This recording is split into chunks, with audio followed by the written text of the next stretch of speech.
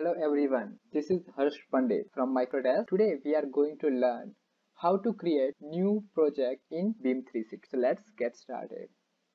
You go to account admin page. If you don't see the account admin page, click here and you will see account admin. Click here and you will see this page. Go to projects, click on add. So you can see that create project profile and you can see the bunch of fields in the form. Only 3 items it's compulsory to fill. Let's go all together. First of all, you need to enter project name. So here I'm going to put project name as we are doing the demo. So demo and my initial. So project type. Project type, there are list of the project types you can select from. So commercial, healthcare, institutional, residential, infrastructure. Today we are going to learn about it, so I'm just doing as a training project. And then construction type, it's a new or renovation, you can select as a new construction. Then project value, you can put any value your project is.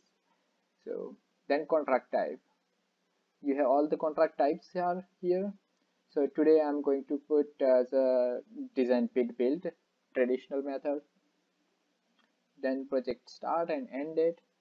I'm just going to put today's date, and end date is like, let's say, after 1 year after.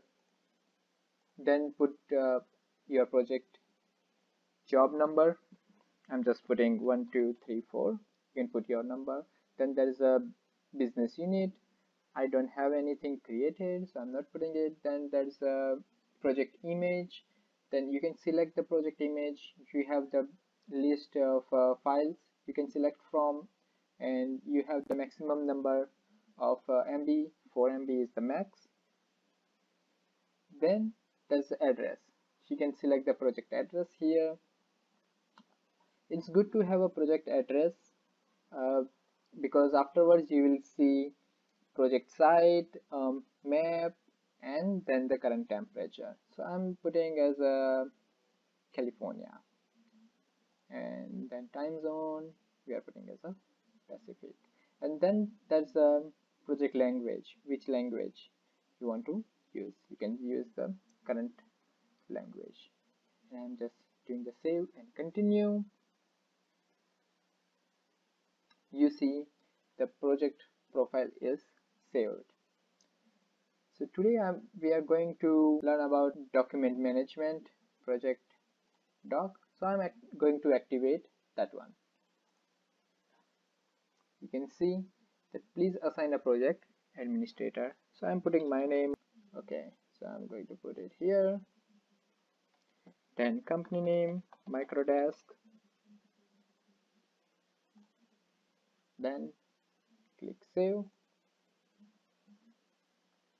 It's always better to have more than one admin, because if somebody is out sick, you don't want to be like waiting for somebody. It's better to have somebody else to access the project.